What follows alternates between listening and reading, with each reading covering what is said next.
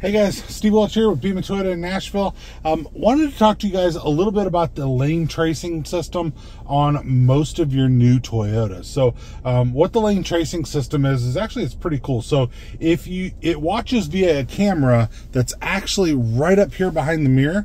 And if you look on the outside of the vehicle, you'll see that camera that's up there.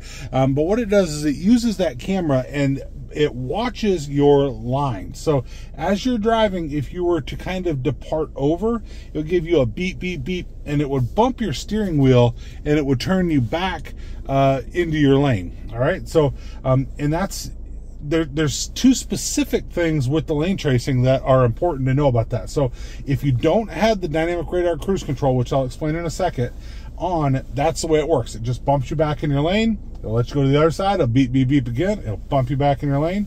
It'll kind of pinball you. Well, there's also, so that's the lane departure system, but within that same system, there is a lane tracing system. So what is the lane tracing? What the lane tracing will do is it actually watches the car ahead of you, the road edge, it watches the lines, both your fog line, your center line. It watches all of your lines to help to keep you in the center of your lane.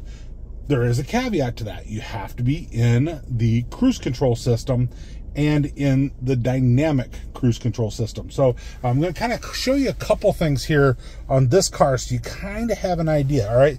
So this right here is your lane departure and your lane tracing system. So if I hit this button, you'll see it says LTA, steering assist active, lane centering active. That second phrase, lane centering, I'm going to tell you about as well. All right. So, but if we come back down here, we kind of look back here. This is something that you're going to want to see. So you have this right here, radar cruise active, right? And then this, I'm going to hit this. You'll see up over here, there's a little thing. Now this isn't a RAV4, but most of your Toyotas will be the exact same way. Okay. So, but like I said, I'm in a Toyota on this, but while you hit set on this, and it doesn't matter the distance you set, but if you have this turned on, and then this set, and you're in the dynamic cruise control, it becomes lane tracing and it watches those lines. You can also see if I shut this off, see those lanes went away up there. So you have, turn it back on, those lanes come up, and then you hit that and it shows your cruise control, right? So you can actually see all of that if you want to, right? So I wanted to show you this because there's a couple things that are within this lane departure system or lane tracing system that's actually pretty cool. So like I said, while you're in this system, it can turn on the lane tracing, which is meant to keep you more in your lane.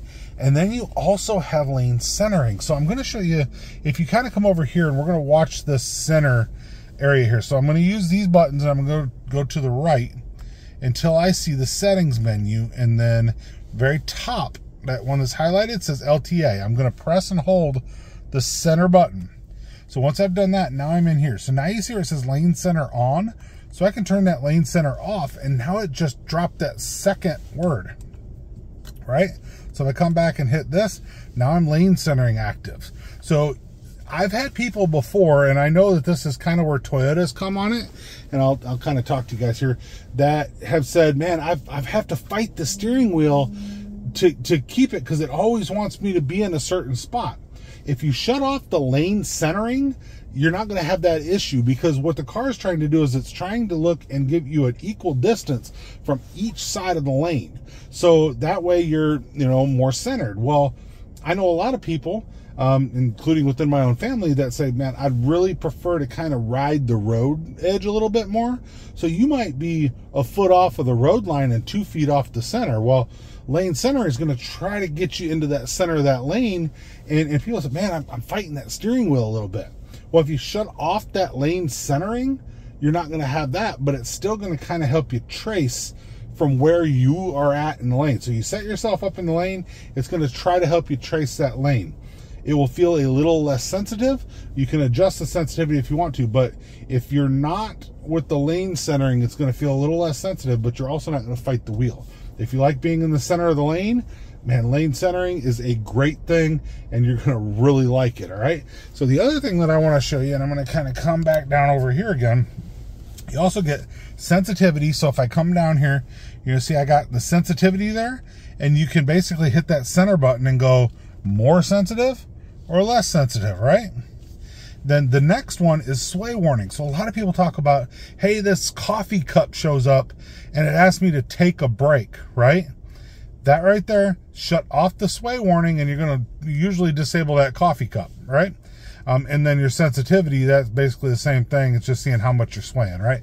But you're going to shut off that coffee cup. So you don't have to final approve or anything like that. You just get back out of there and you're going to have done that. But that is all part of your lane system. And like I said, there's, if you kind of look, and I'll show you on the outside here because there's no point not showing you that. So if you look, you'll see there's a camera. It's right there. All right. That camera, yeah, well, I'm right here. Yeah. That camera does not record. It's not saving anything or anything along those lines. But what it's doing is that's what's watching your lines. And that's also why you have that little bit of that triangle, trapezoid, whatever you want to call that.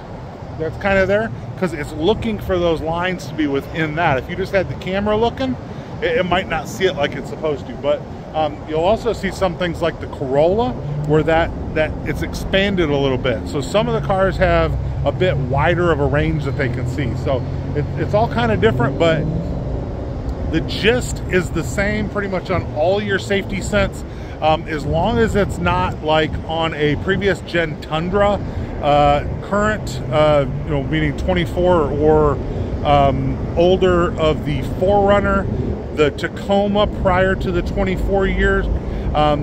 Those all did not have the lane tracing or even the lane departure system because they all had the rack and pinion system. They did not have electronic steering. So you need to have the electronic steering for that to work.